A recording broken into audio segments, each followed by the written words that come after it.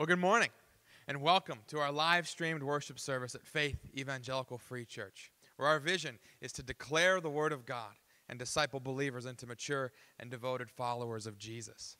In just a moment, we'll begin our worship service together in song, prayer, fellowship, and the Word of God.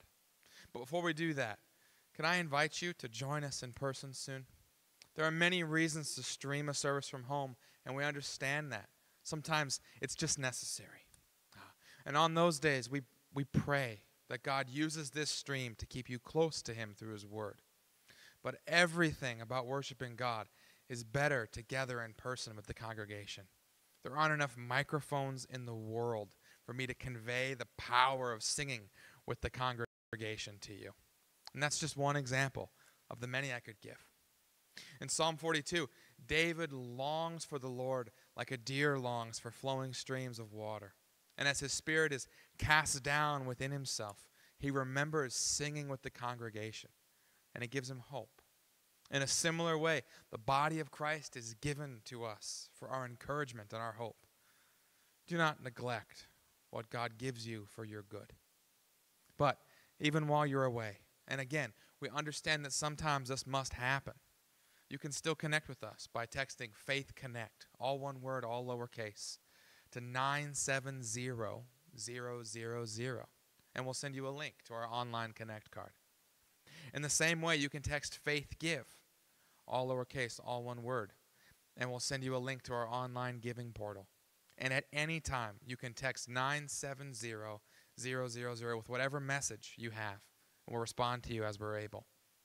Thank you again for joining us for our live-streamed worship service at Faith Evangelical Free Church. May God bless you as you give Him the praise due His name. Let's sing. Risen, and we are His people. Let's sing.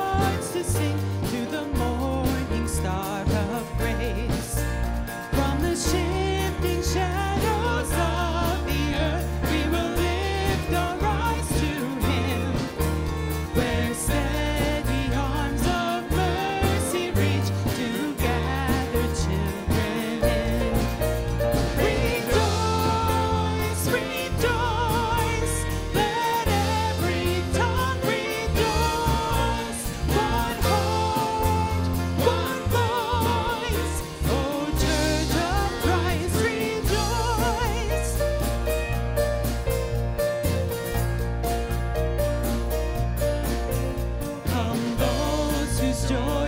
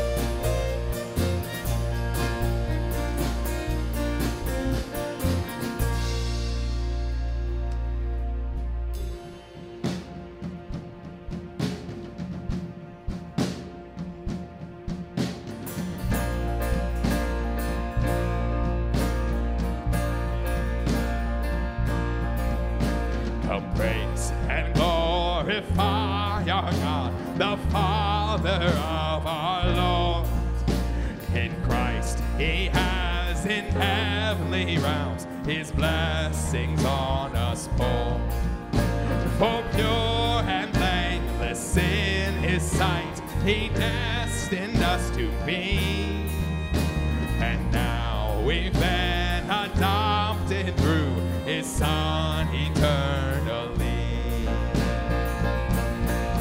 To the praise of your glory, to the praise of your mercy and grace, to the praise of your glory, you are the God who saves.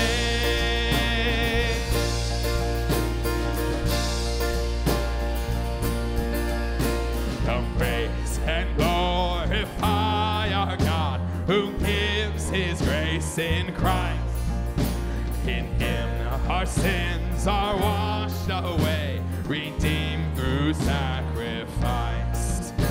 In him God has made known to us the mystery of his will, that Christ should be the head of all, his purpose to fulfill.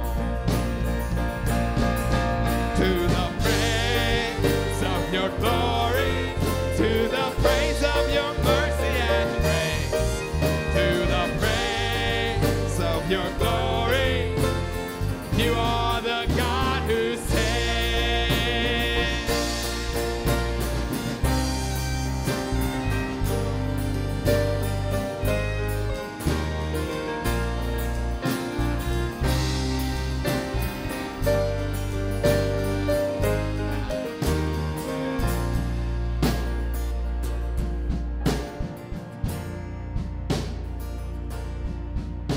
Come praise and glorify our God, for we've believed the word, and through our faith we have a seal, the Spirit of the Lord. The Spirit guarantees our hope until redemption's done, until we join in endless praise to God the three in one.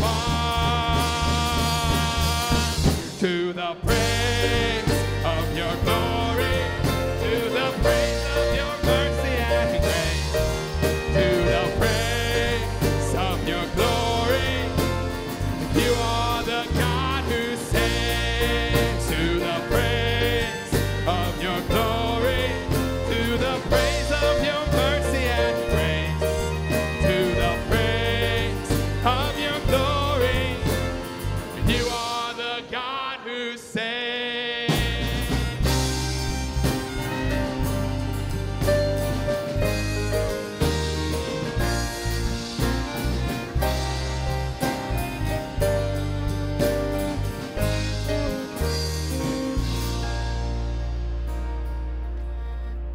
Amen. Please be seated.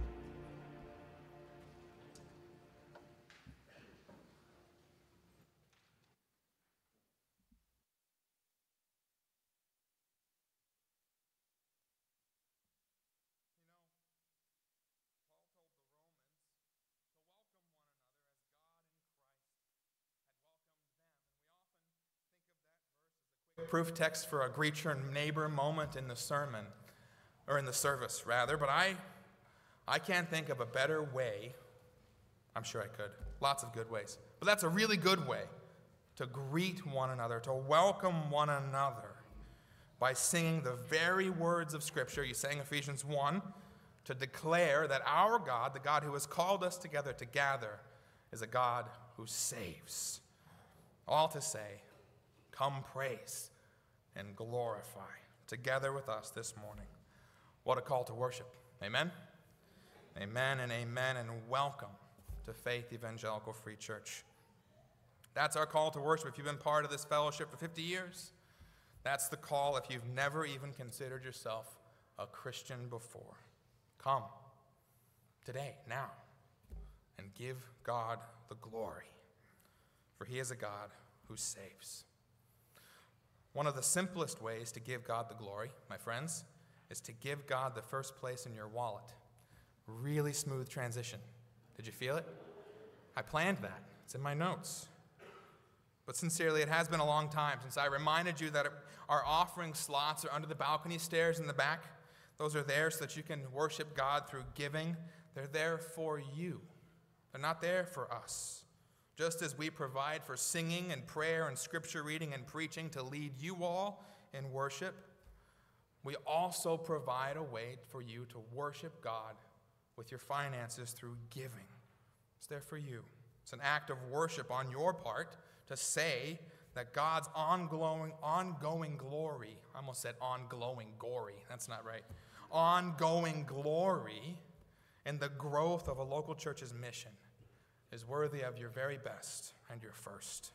Barnabas, that son of encouragement, sold a field that was his inheritance and laid the proceeds at the disciples' feet to meet the needs of the congregation. The Philippians made sure that the Apostle Paul was well supplied for his gospel work. Love for the brothers and love for the gospel is what motivates our giving. So come praise and glorify our God together who saves.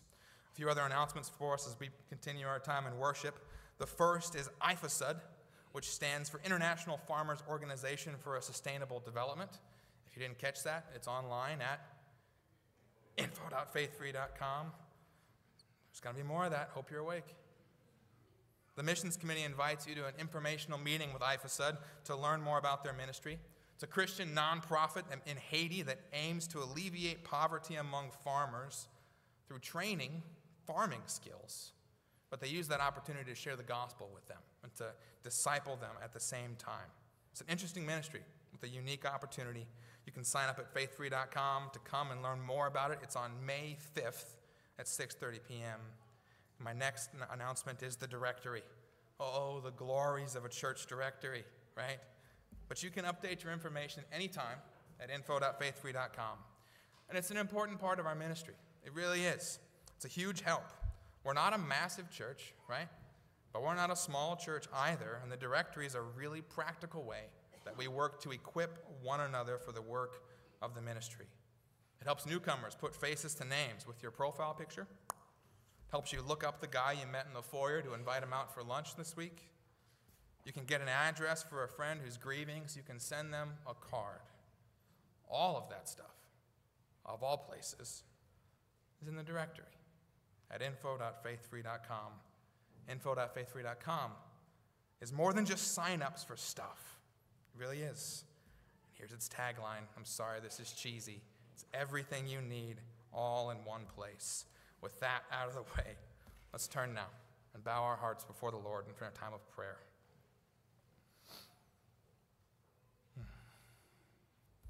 Well, Father, we come into your presence with singing, with glad hearts and thanksgiving, worshiping you for all that you've done in Christ Jesus our Lord.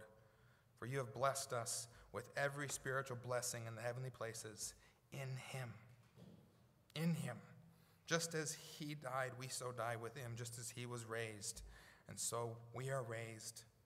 And now he sits at your right hand, and our life is hidden with you in him.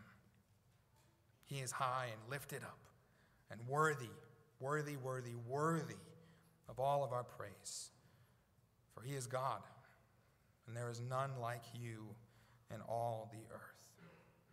But you've commanded us, Father. You've commanded us and encouraged us and strengthened us by your Spirit to come before you in prayer, to cry, Abba, Father, like beloved children, to imitate you, to be conformed to the image of your Son, and to speak with you freely. Jesus did, and we should too. And so we bring all of our concerns and all of our cares, the things that weigh us down and distract us from the truth, the things that tempt us towards what is wrong, whatever they may be, Lord. We all come now silently before you. Just bear our burdens in your presence. Please hear our cares.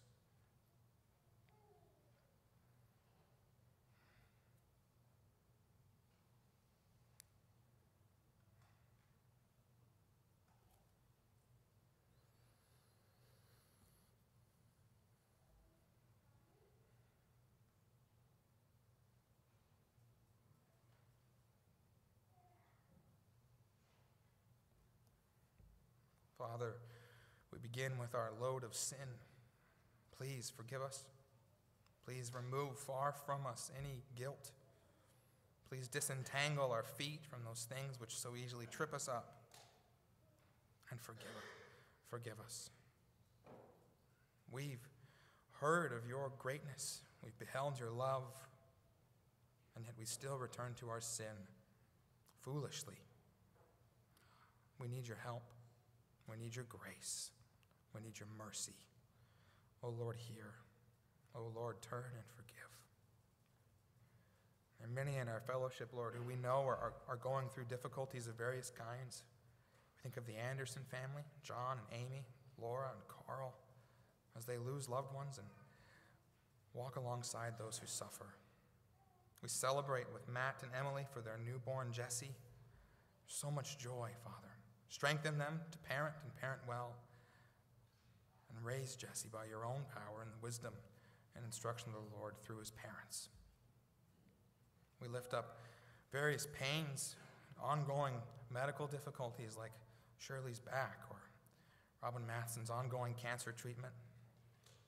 We think of those in our midst who work in the agricultural field this time of year. There's much to prepare for, and yet so much not in their control. Teach them to wait upon the Lord, teach them to trust in your name, to look to the heavens more readily than the watchman waits for the morning. Think of students as they finish their year. Help them to finish strong. Help them not to give up and punt at the end, but to persevere, to study well. Think of those among us who are considering marriage in various ways.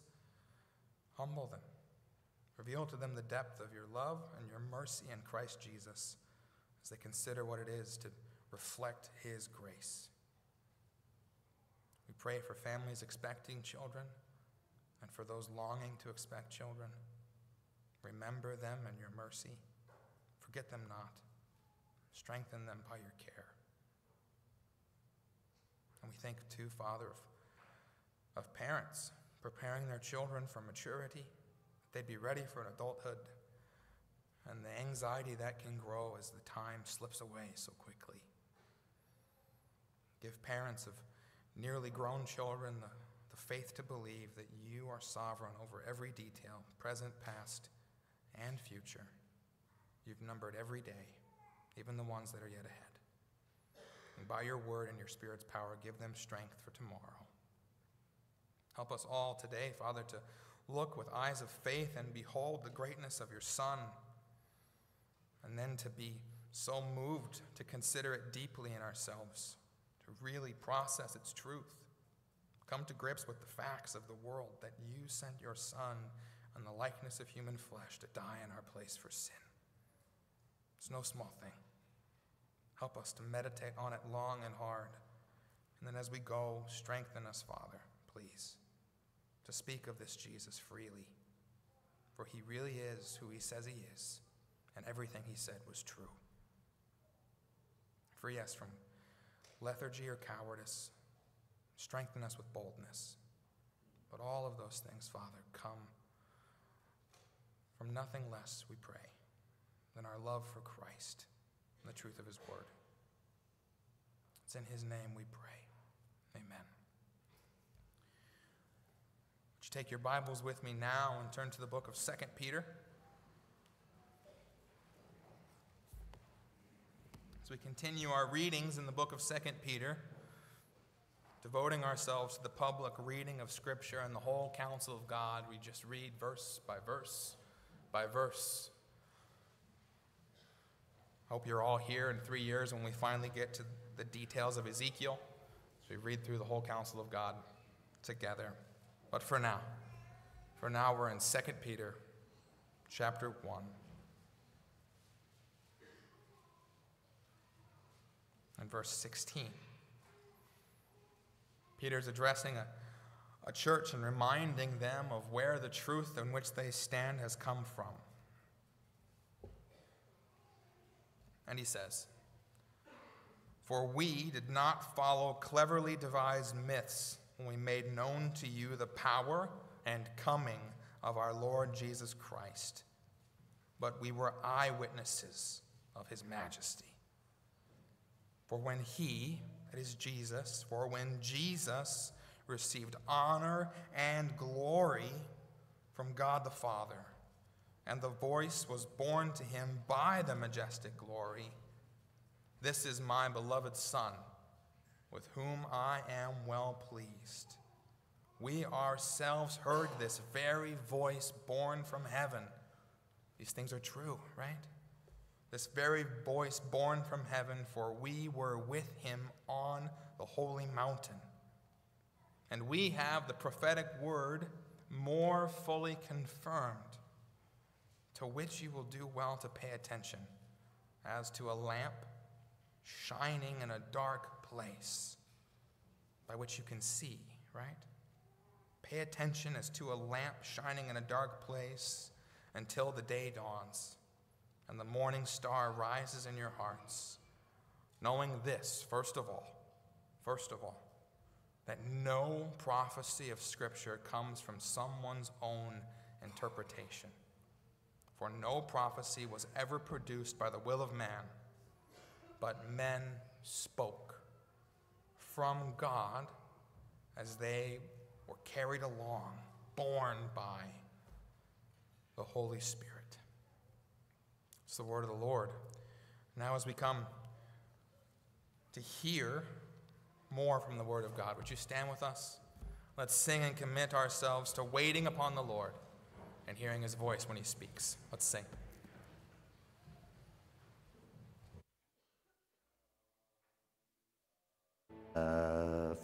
I call to you, Lord, hear me from on high, and give attention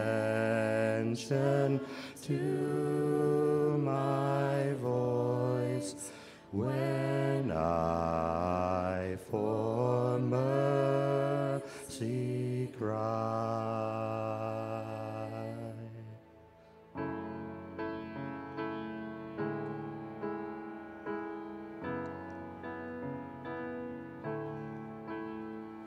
Out of the depths I cry to you. In darkest places I will call. Incline your ear to me anew, and hear my cry for mercy, Lord. Were you to count my sinful ways, how could I come before your throne? Yet full forgiveness meets my gaze. I stand redeemed by grace alone. I will wait for you. I will wait for you on your word. I will rely. I will wait for you. Surely wait for you till my soul is satisfied.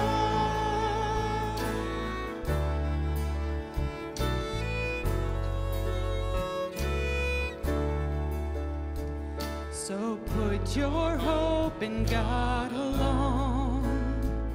Take courage in his power to save. Completely and forever one. By Christ emerging from the grave. I will wait for you. I will wait for you on your word. I will rely. I will wait for you. Surely wait for you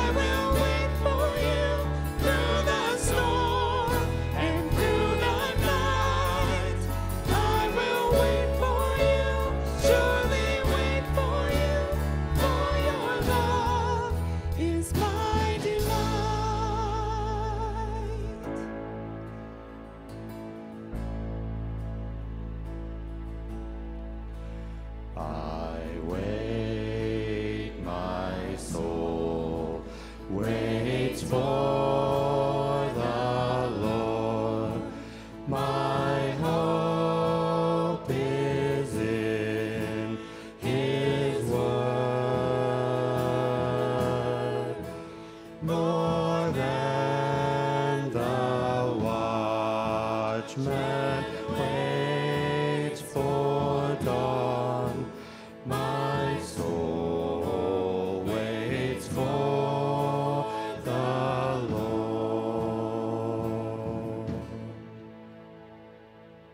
Amen. Go ahead. Take your seats.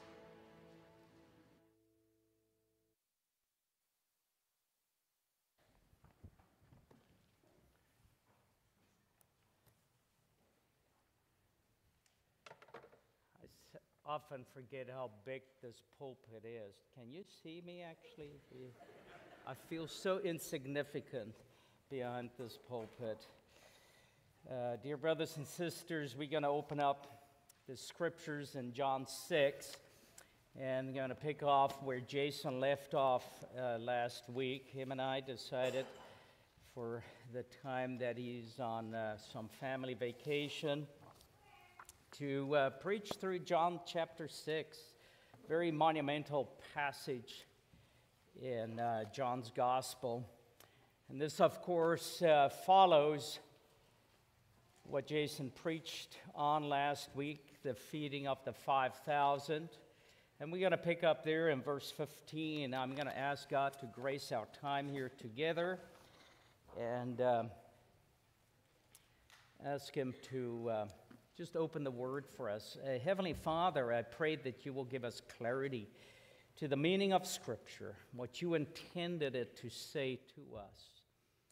May God, we not only hear, but may we introspectively process and apply the Word as needed. May we not leave today the mirror of Scripture and be forgetful hearers. I pray that you will guide me, that you give me clarity of speech. In Jesus' name, amen. The title of my message today is Christos Pantokrator. And you're like, what's this all about? Just hang in there. I like art. I enjoy going to art galleries, and I remember the catacombs in Rome, where I could see early artwork of Christianity. Very, very amazing. And there's one portraying a picture of Christians being persecuted, and there's a picture of Christ being the Good Shepherd. Beautiful picture. But starting in the 4th century, all through the Middle Ages, Christian artists portrayed Jesus as Christos Pantokrator. Pantokrator, or Pantokrator, it depends where you grew up, is literally translated from 2 Greek words, all plus mighty. Christ, the Almighty One, the all-powerful Christ, ruler of all.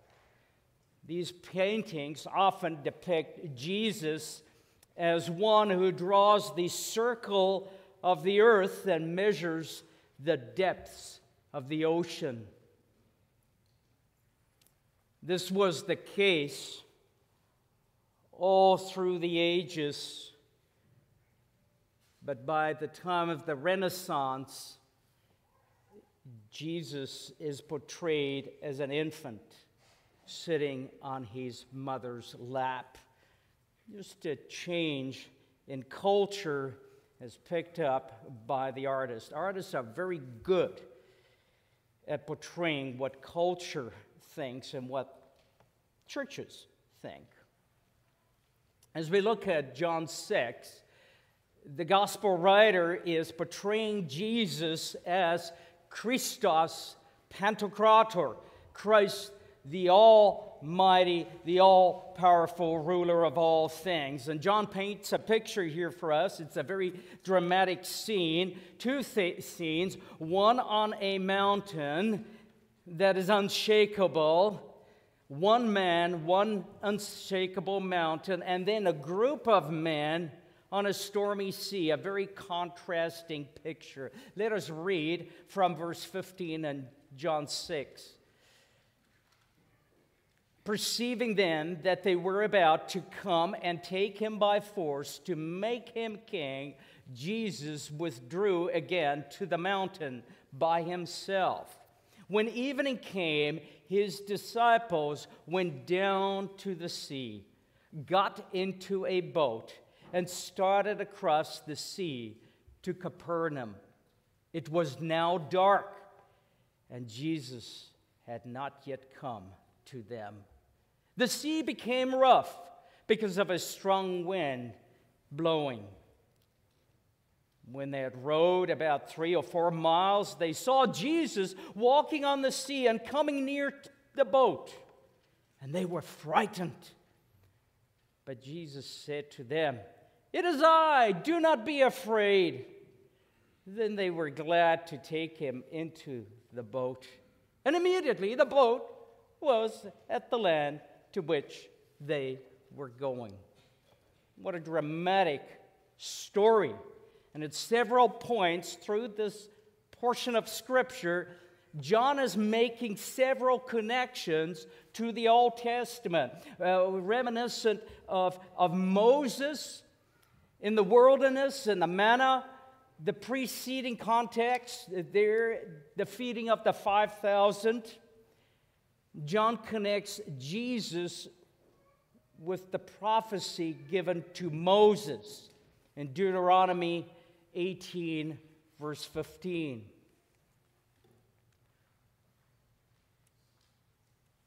Deuteronomy 18, verse 15, where it speaks about this prophet, this coming prophet, a better Moses.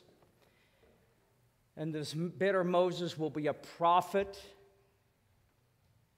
and they are told that the people must listen to his voice. And no doubt they conclude that Jesus is the prophet prophesied about in Deuteronomy 18. Look at verse 14.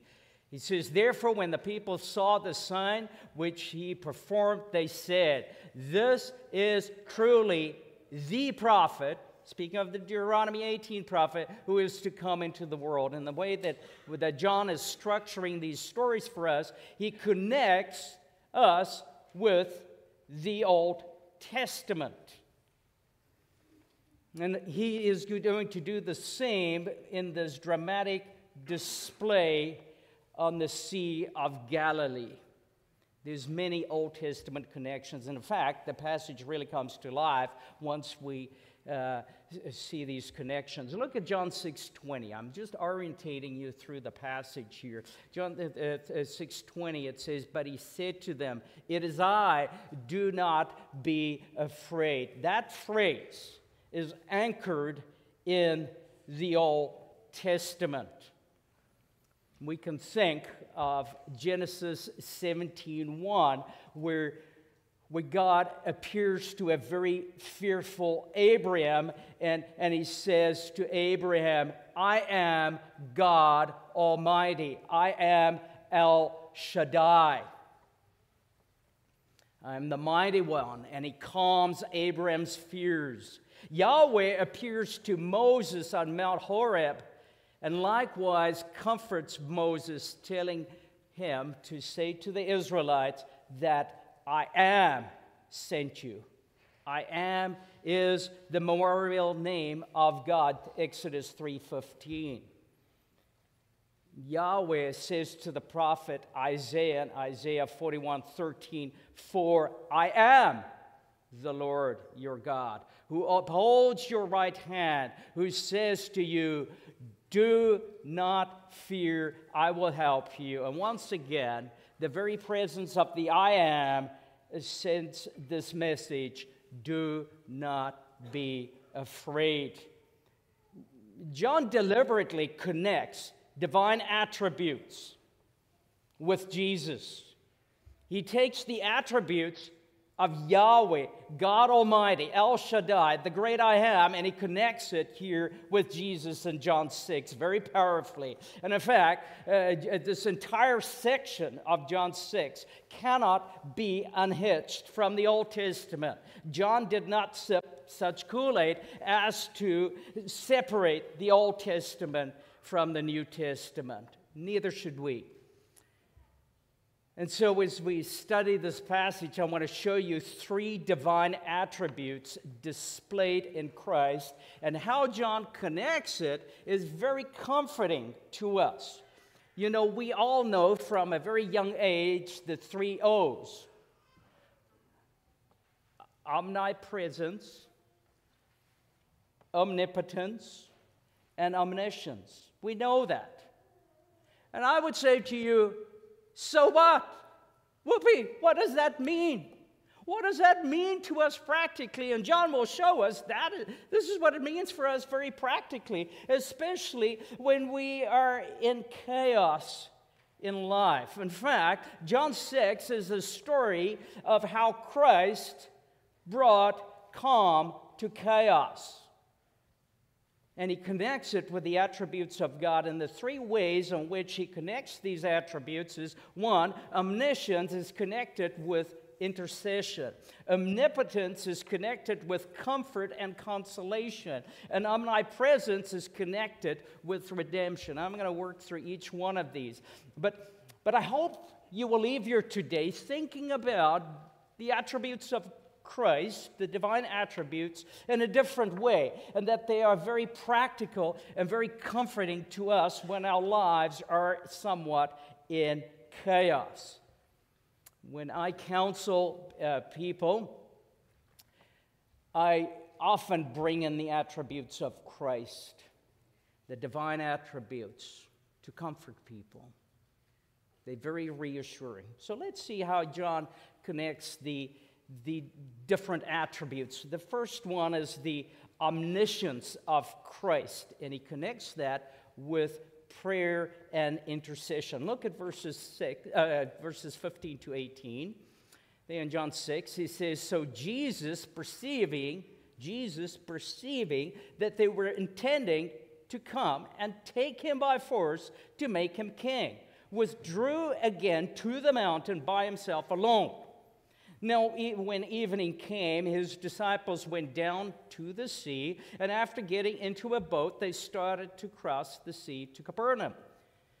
It had already become dark, and Jesus had not yet come to them. He had not yet come to them. The sea began to be stirred up because a strong wind was blowing. Chaos is breaking out here. The scene is becoming more and more chaotic, and Jesus is not with them. Jesus is where? He's up on a mountain. What is he doing on top of a mountain, you would say? We'll see what he does a little later on. What is he doing on the mountain? But for now, the divine attribute of omniscience is becoming very clear, because it says there that he is perceiving the intentions of the heart. They're not saying and blabbering, we want to make you king, we want to make you king. He is sensing it because he knows the hearts and minds of human beings. This is not the first time we read about this. In Luke 5:22, he says to the Jews, why are you reasoning in your hearts? In the Bible, whenever it speaks about the heart, it speaks about the human mind. And so Jesus knows what's on our minds. He knows it, and he knows it perfectly. One author says his supernatural knowledge of their intentions to make him king is clear to Jesus. It is clear to him what their intentions are, and they haven't even acted on it. John is probably thinking of Psalm 139, verse 2. You know when I sit down, and you know when I rise up. You understand my thought from afar. Jesus knows our thoughts from afar. He knows every intention of our hearts from a distance. Why? He's omniscient because of his omniscience. He knows the darkest thoughts in everyone's hearts here today. And yet he shows himself kind of benevolent. He knows what you're thinking. And he shows himself kind of benevolent. Look at verse 15 there. He withdrew again to the mountain by himself alone. Very emphatic. What is he doing on the mountain? Have you thought about that? Somebody says praying. You're absolutely right. Just like Moses retreated to the mountain to be with God, so Jesus retreated to be with God. A parallel account is Mark 6:46. He says there, after bidding them farewell, he left for the mountain to pray. So we know for a fact he was up on the mountain praying. But at this point, his disciples left the safety of the shoreline of Bethsaida, and they started rowing across the Sea of Galilee to the west, to Capernaum, about 5 or 6 miles as the crow flies. Capernaum means village of consolation or village of grace. They were going from Bethsaida to the village of grace, all alone, by themselves, Jesus on the mountain, and they are now on a stormy sea. Darkness overcame the disciples. The winds were blowing from the mountains. The journey has become precarious. Verse 17 says, it had already become dark, and Jesus had not yet come to them. It's dark. Where is Jesus? He's got to be here with us. We need him. He's on a mountain all by himself. What is he doing? He's interceding for them. Dear brothers and sisters, do we not at times have a similar experience? We feel things are chaotic. It has become dark in our lives. And where is Jesus? We can't find him. We've prayed, we've opened our Bibles, and we're growing nervously impatient. Where is Jesus? Has he forgotten about us? But Matthew Henry says of this passage, he says, they were Christ's disciples and were now in the way of their duty, and Christ was now on the mountain praying for them. And yet they were in his distress. And yet they were in this distress. The perils and afflictions of this present time may very well consist with our interest in Christ and his intercession. How can Christ intercede for us properly? He can only do that if he knows everything perfect. For all we know, he could be facing the other direction. They are to his back. He's on a mountain. They're on a stormy sea. It's dark. They didn't have lights on the boats. He doesn't even see them. And yet he knows, and he intercedes. He knows everything. He knows everything perfect. He knows of the drama unfolding on the Sea of Galilee, and he knows perfectly how to pray for them. Christ has perfect knowledge of all things at all time, and he knows everything, and he uses that knowledge for the benevolence and benefits of his beloved saints. Romans 8:34. Romans 8:34. Who is the one who condemns? Christ Jesus is he who died. Yes, rather, who was raised, who is at the right hand of God, who also intercedes for us. Jesus knows God perfectly, and Jesus knows us perfectly, and therefore he can intercede for us at the throne of God. Christ, in fact, continuously makes intercession for us as believers before the Father. Even when we think he does not know about our situation, maybe even before you and I think of praying, Jesus is already praying for us, interceding for us. And we might think it is dark and Jesus has not come yet to our rescue. He is at work. He is at work, ceaselessly praying for us. I find this thought mind-blowing. He knew perfectly what was in the minds of the disciples, and no doubt they had some weird thoughts about Jesus. Maybe they even wanted to make him king by force, right? Who knows? And yet, he intercedes for them. It says in Hebrews 7:27, therefore he is able to save forever those who draw near to God through him, since he always loves to make intercessions for them. Who's the them? The saints. There is no doubt that as Jesus is interceding, praying, at the same time, he is controlling the raging winds and the billowing waves. But Jesus will soon come to their aid. One author says, the Son of God who made the world was in control of all the forces of nature.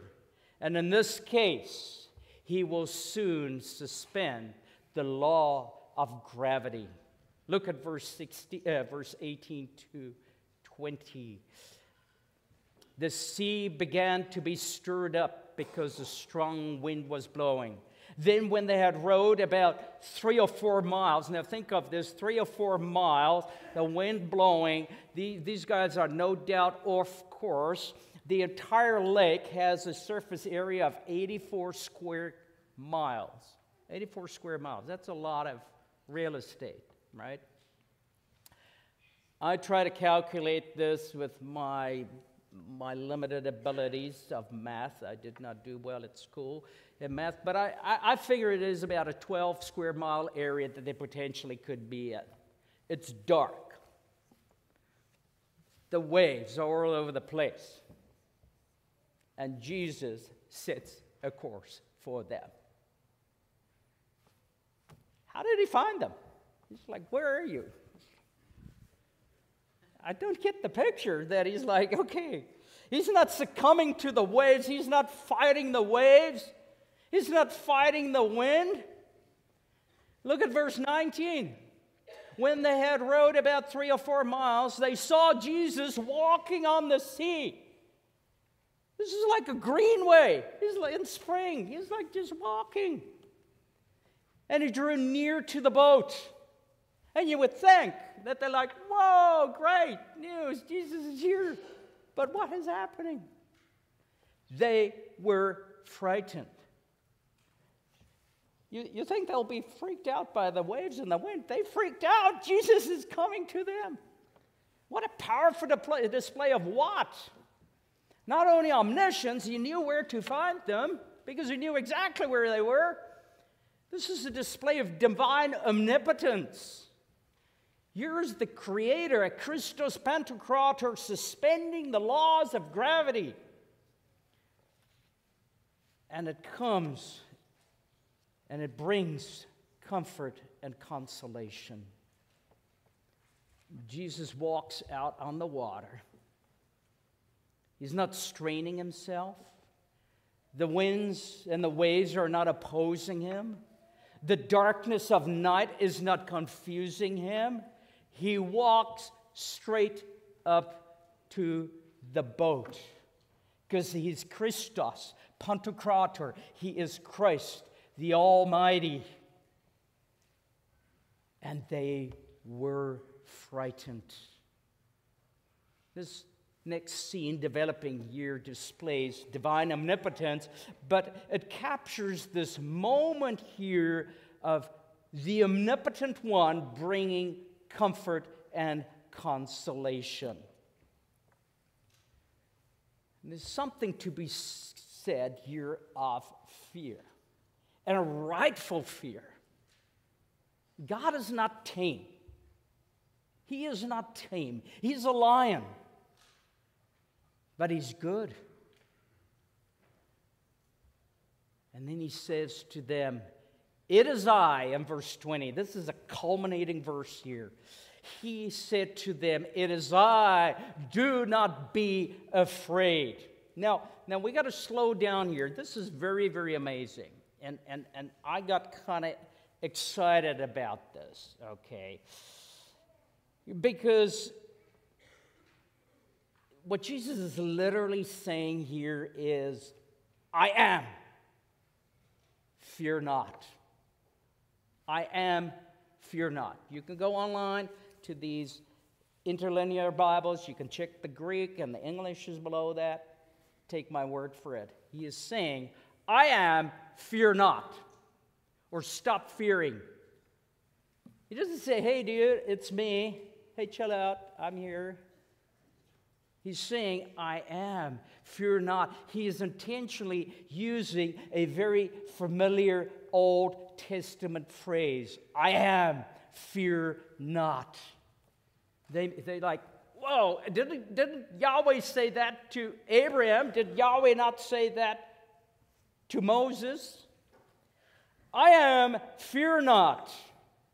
Genesis 26:25. Genesis 26:25. The Lord appeared to him the same night and said, I am the God of your father, Abraham. Do not fear. I am with you. I am plus fear not. Exodus 3:14.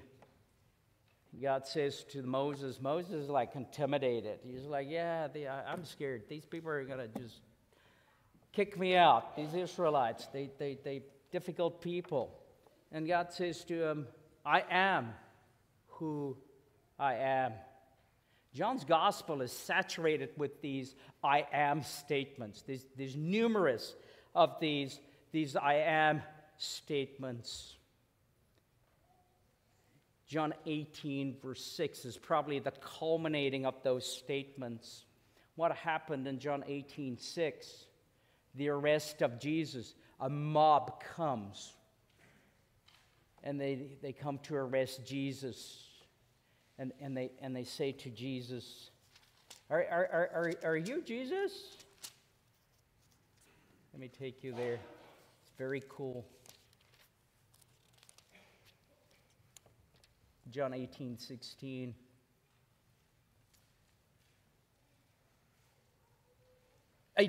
Sorry, 18:6. Thought for a moment somebody retyped my Bible.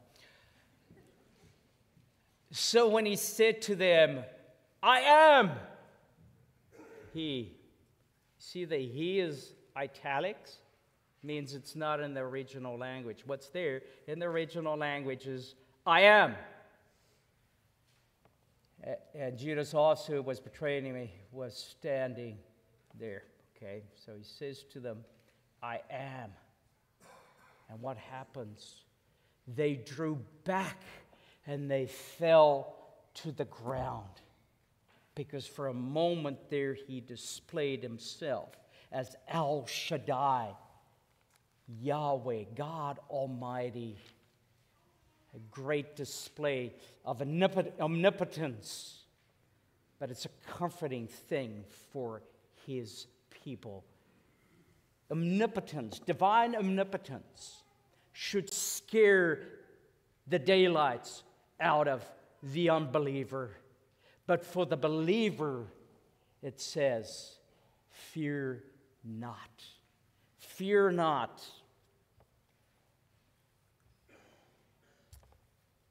How many irrational fears do we not have on an ongoing basis? People fear.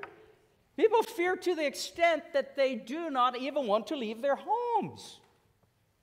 The NIH says that up to 31% of Americans experience at some point in life some form of anxiety or panic or fear disorder, which leaves them incapacitated.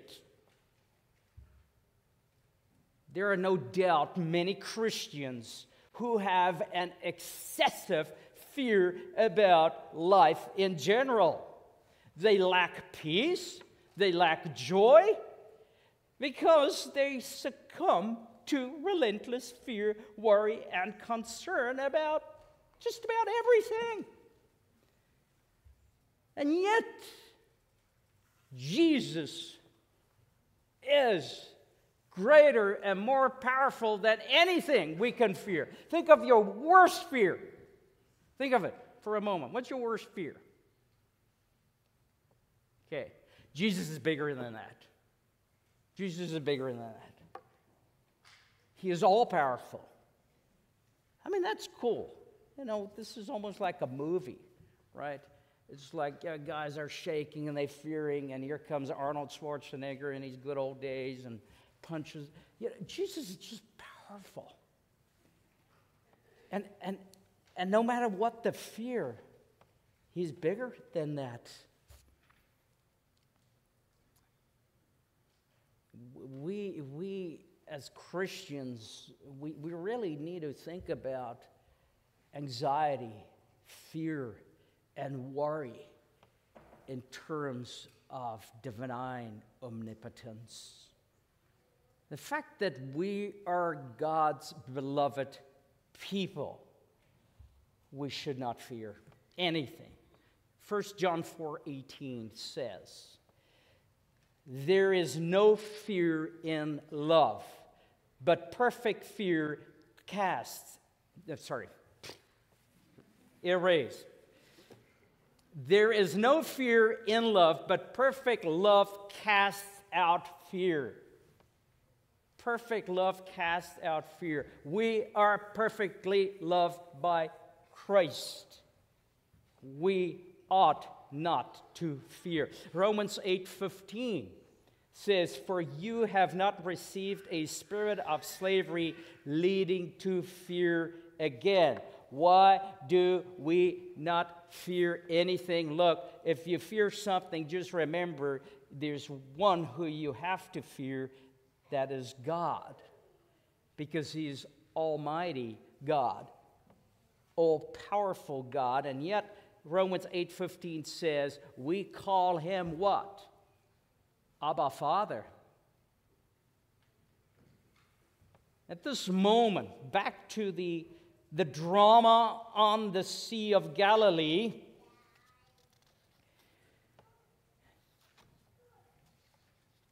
The waves, the wind, the darkness, worn out. I mean, I've not rowed for 3 or 4 miles. I don't think I've ever done that. But when I'm at the rower there at the gym, that tires me. So these guys are tired, they're worn out, and here comes Jesus. And he tells them not to fear.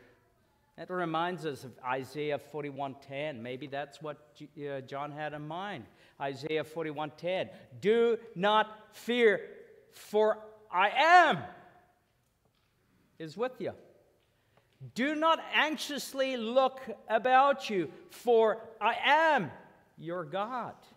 I will strengthen you. Surely I will help you. Surely I will uphold you with my righteous right hand." The only reason why that boat did not sink was because he held that boat in his right hand. Jesus is the all-powerful and almighty Pantokrator. And therefore, you, brothers and sisters, like the disciples, we should take comfort at that the omnipotent one, the all-powerful one, is with you. "Oh, for 1,000 tongues," we sing. Jesus, the name that charms our fears, that bids our sorrows cease, its music to the sinner's ears, its life and health and peace. If Christ is for us, nothing can be against us. So what have we learned this far? Hopefully we've learned two things. Christ is omniscient. Because he knows everything perfectly, he can intercede for us. Number two, he is omnipotent. And because he's all-powerful, nothing can go against him. Nothing can work him over. He is all-powerful. And therefore, we can draw great comfort and calm from this. But here's one more thing I want to share with you. Hope we've got enough time. And this is the very fact that Christ is omnipresent. He is the very present help in all our trouble. Look at verse 21, and this is where our minds are going to be stretched a little bit, I hope. Verse 21, so they were willing to receive him into the boat. They were willing to receive him into the boat. And immediately the boat was at the land to which they were going. You think that's fast, okay? Star Trek, warp speed. It's faster than warp speed. When the Mandalorian, what does he go through? Warp speed or... Would you say that? Truly, you watching Mandalorian? I thought I heard you say that. But the Mandalorian is fast. When he hits that button, this is faster than warp speed. It's like immediately. Okay, what is going on here? Is this a spelling error? Is this a translational error? Think of how this could have played out. The disciples recognized Jesus, but now they freaked out. He says to them, don't freak out, I'm here. Okay, I am. I am whom I am. They're comforted and they console and they're like, oh, okay. And they invite him on the boat. Now, what John doesn't tell us here is that the sea was calm. He doesn't tell us that. But what does he say to us? The boat gets in an instant where it was supposed to go. I think that is monumental. Because in Christ's omnipresence, he is able to rescue and redeem. For John, the greater miracle was probably not the calming of the sea or the wind in an instant. What was the greater miracle for John here was that Jesus rescued them and brought them home safely. He brought them to the village of comfort and grace. The NIV, I just thought, let's check another translation just in case I'm not reading this right. The NIV says, and immediately the boat reached the shore where they were heading. So, these are puzzling words. And whenever there's puzzling words in the Bible that stretches our intellectual abilities and our understanding of science and physics, all of a sudden, a lot of Bible commentators, there's crickets. I'm reading one Bible commentary after another, and it's like silence. It's like, well, why are you not explaining to me what happened here? Well, you got to go to the old and the dead guys. So I went to this guy, John Gill. He was a predecessor to Charles Spurgeon. He was there before Spurgeon got to Spurgeon's church. And he says this, for not only the wind ceased, but another miracle was wrought. The ship was in an instant at a place whither they intended to go. God got them where they were supposed to go. Jesus got them where they were supposed to go. And it was not row your boat. It was warp speed. Faster than you and I can say, bada bing, they were at their intended destination. This miracle, this particular miracle, obviously confounded John, the disciples, and even the masses who were following Jesus, because we read, and I will tell you the next part of the story next week, but in verse 25, everybody is baffled as to how he got there. They're like, you did not get in the boat. Did you take a jet ski over there? No, jet skis weren't invented yet, so you couldn't have jet skied over there. Everybody's confounded. How did he get there? What does this say? Jesus is omnipresent. And I can't explain this. I'm sorry. He's omnipresent. I'll read to you what R.C. Sproul says. Just take it or leave it. I mean, what's happening here is Jesus is not limited by geographical obstacle. He is not limited by the forces of nature. He is not bound by space and time. And he really is not bothered by the laws of physics. If these things could work against him, he could not rescue and redeem. He could have said, well, we died. Unfortunately, I could not rescue you because the waves were so rough. I just couldn't get here in time. If Jesus says he can rescue us and redeem us, he needs to be able to get us out in the moment. Star Trek, beam me up. Right? If that's what it takes, that's what it's going to take. But let's see how R.C. Sproul explains this. He says, the person of Christ is still a perfect union of a divine nature and a human nature. The divine nature is not limited to the physical confines of the body of Jesus. Okay? The divine nature retains its property of omniscience. The person of Christ can be everywhere. But that ability is through the power of the divine nature, not the human nature. Okay. You want me to read that again? It just says, Jesus is omnipresent. The divine nature retains its property of omnipresence. It wasn't, I got to stop here. I can't explain this, but they got to where they needed to be, and he got them there quick. I think this remarkable display of Christ's omnipresence reaches back to Psalm 46, very well-known psalm, Psalm 46:1. God is our refuge and strength, a very present help in our trouble. He is here. He's here. He's there. He's out there. He is there where the people are being persecuted for their faith. He is there where people are just sleeping still. He is there. And he can rescue them any moment, any opportunity he can rescue because he can be there. Isaiah 43:1 says, but now, thus says the Lord, your creator, O God. Creator, O God.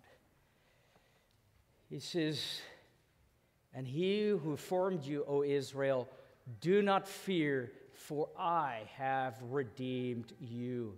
I have called you by name. You are mine. When you pass through the waters, I will be with you. Really cool. He was there. He was there, and he got them out of the mess.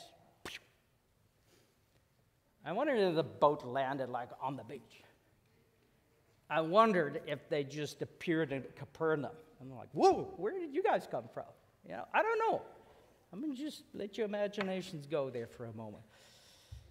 When you pass through the waters, I will be with you. The Holy One of Israel, your Savior. This idea that Jesus can be anywhere and God can be anywhere means that he can rescue us anywhere, anytime, any moment. He can redeem us. If he wasn't omnipresent, he can't say that. And so Jesus and his disciples were snatched from the storm.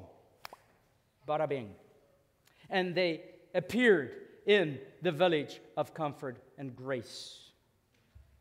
Here's a lot here, my friends, and I don't want to elaborate too much on this, but the moment that they were willing to receive Jesus in the boat, the problems were over. And that word receive, I'm not sure if that's actually in the ESV. It says they welcomed him in the ESV. NASB says received. Very strong word, received. Receiving Jesus means to receive him in a relational way as Lord and Savior. John 1:12. As many as received him, he gave the right to become children of God. Instant. You receive him, instant. He is there. He is with you. Lo, I'm with you. Even to those who believe in his name. So when they received him, there was an element of faith there when they received him. There's far more to this word, spiritually, receive him, than meets the eye. But nevertheless, they received Jesus. They received him as Christos, Pantokrator. But they also received him at some point as the one who would die on the cross and rise from the dead 3 days later. Jesus brought them home safely despite the storms of life. My friend, if you receive Jesus in the boat of your life, no matter how stormy it is, your boat may be ready to sink, your solution is what? Receive Jesus. Receive Jesus. How many Christians, how many people I meet, they're like, you got to sink. You got to sink. But they're not going to receive Jesus in the boat of their lives. They would rather let the boat of their lives sink in their storms than receive Jesus. Why? Because we want to be captain of our own boats. We don't want to have him at the helm. Here's a beautiful reminder of Jesus as the one who rescues. 2 Timothy 4:18. The Lord will rescue me from every evil deed. He will rescue me from every evil deed. Why? Because he's there. You call on him, he's ready to rescue. And he will bring me safely to his heavenly kingdom. Safely. To him be the glory forever and ever. Amen. Let me say this to you. When things can get really, really bad, like really, really bad, Jesus can receive you in his kingdom quicker than you and I can say, bada bing. 1 Thessalonians 4:17. And those alive will be caught up or snatched up with them to meet the Lord in the air, and we shall always be with him. The moment you close your eyes, if you receive Jesus, bada bing, you're safely home. Let's say you were alive, and it's at this point in the end times, and we're alive, and it's getting really, really bad. Bada bing! Hey, Jesus! Whew! Am I glad to see you? He could snatch you up. If you could get the boat 3 miles across in an instant, he can get you in heaven. Instant. Whether you're alive or dead, he can. Why? He's Christos Pantokrator. So, the winds of change and the storms of life are going to break out at some point in your life, my friend. But think of Jesus as Pantokrator. One, because he is omniscient. He's omniscient and he can intercede and mediate for you. Number two, because Christ is omnipotent, he can console and comfort you. And number three, because he's omnipresent, he can redeem and rescue you in an instant and bring you home safely to the village of comfort and grace. Let us ask God to bless these words from John's Gospel. And I'm also going to pray that God will prepare our hearts as we gather here for the Lord's table in communion. Dear Heavenly Father, thank you for these comforting words. Jesus, you are so much bigger than we think. You are not the infant sitting on his mother's lap. You are indeed Christos, Pantokrator. You are El Shaddai. You are the great I am. Fear not, I am with you. Lord, help us to cast all our fears and worries upon you. Your yoke is light, you are gentle and lowly, and you desire for us to cast all our concerns upon you. And Lord, as we look to communion today, those elements of the cup and the bread,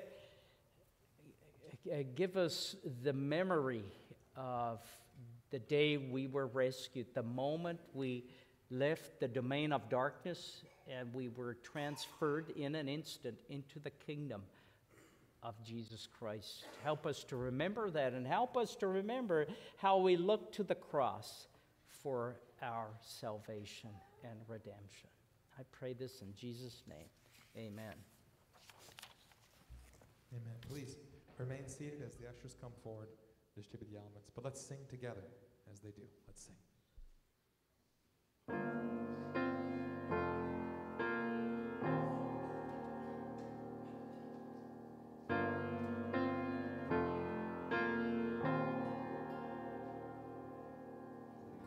The grace of God has reached for me and pulled me from the raging sea, and I am safe on the solid ground. The Lord is my salvation.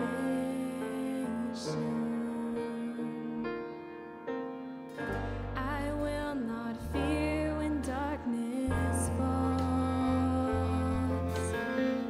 His strength will help me scale these walls. I'll see the dawn of the rising sun. The Lord is my salvation.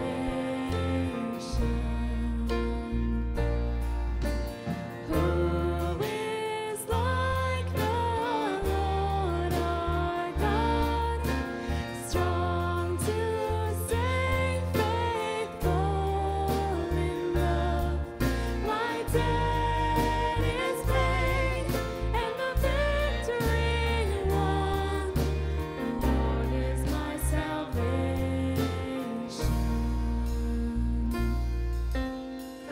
My hope is hidden in the Lord. He flowers each promise of His word. When winter fades, I know spring will come. The Lord is my salvation.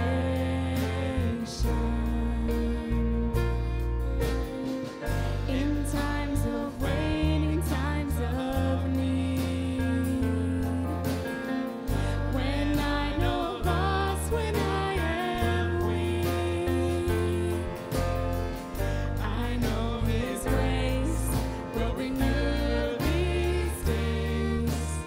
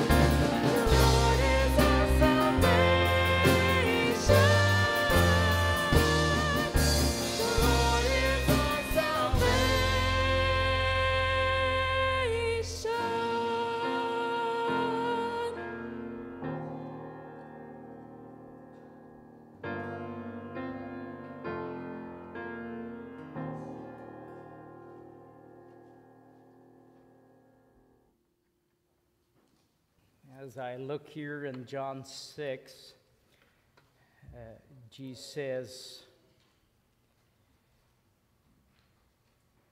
verse 35, I am the bread of life. Who comes to me will not hunger, and he who believes in me will never thirst. I am the living bread that came out of heaven. If anyone eats of this bread, he will live forever. And the bread also which I give for the life of the world is my flesh. Truly, truly, I say to you, unless you eat the flesh of the Son of Man and drink his blood, you have no life in yourselves. He who eats my flesh and drinks my blood has eternal life, and I will raise him up on the last day. As you partake of the communion, not only think about Jesus, him being the bread of life, but also that bread of life was sacrificed on the cross. And if you eat of Jesus, the bread of life, he will raise you up on the last day. Let us partake of the bread in memory of his death.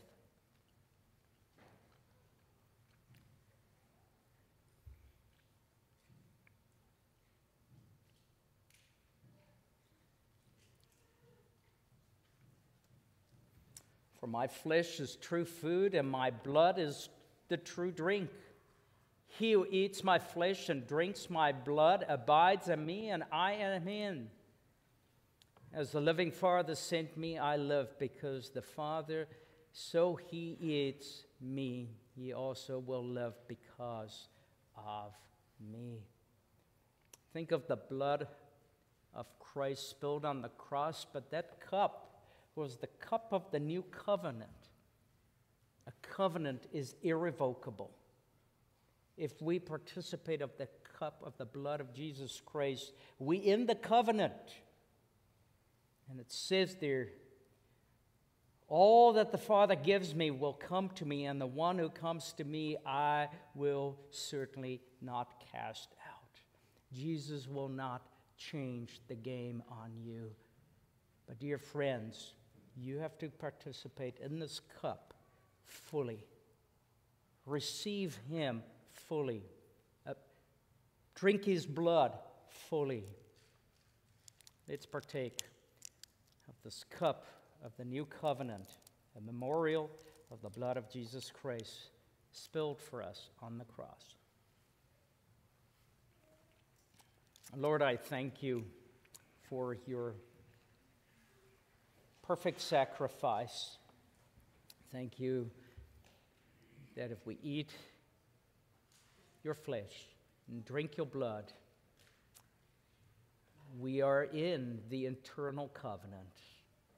You will bring us home safely. Thank you that you gave yourself, your body and your blood, as a ransom and to rescue us from our sins. I thank you for your grace and your benevolence. In Jesus' name, amen. Amen. Let's stand together and echo Anton's prayer, giving thanks to our God for all that he's done in Christ Jesus. Let's sing.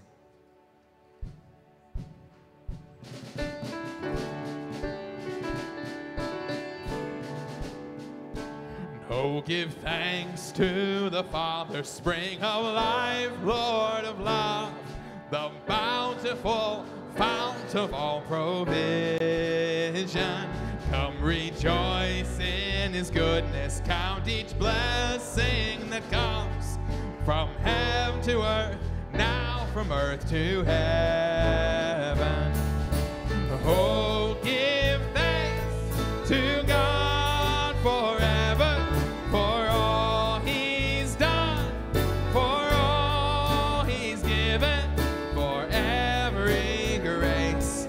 Bring every praise to the giver of all. Give thanks.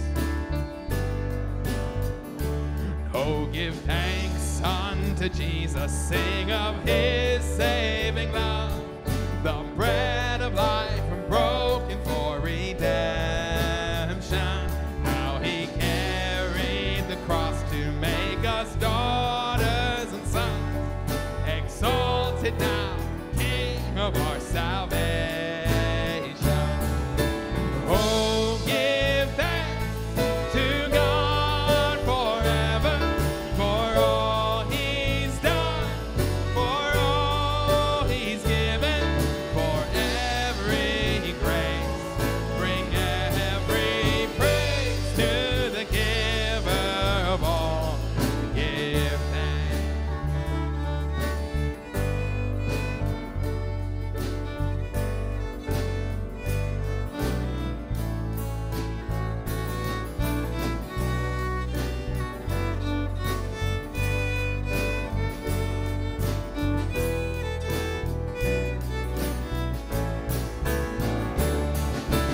Oh, give thanks to God forever for all he's done, for all he's given, for every grace. Bring every praise to the giver of all.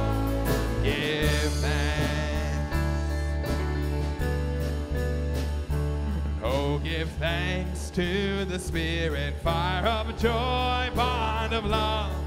Oh, breath of God, help our hearts remember. Purge our pride with your kindness. Plant this song deep in us. For all the gifts, greater is the giver.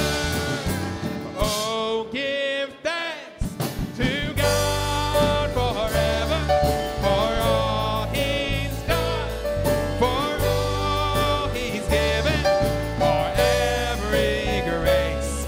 Bring every praise to the giver of all. Give thanks to the giver of all. Give thanks to the giver of all. Give thanks.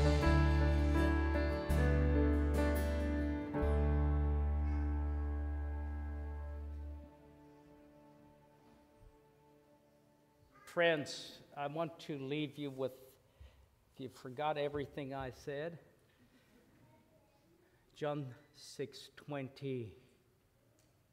I am, fear not. I am, fear not. May God bless you, and may he hold you with his right hand. Amen.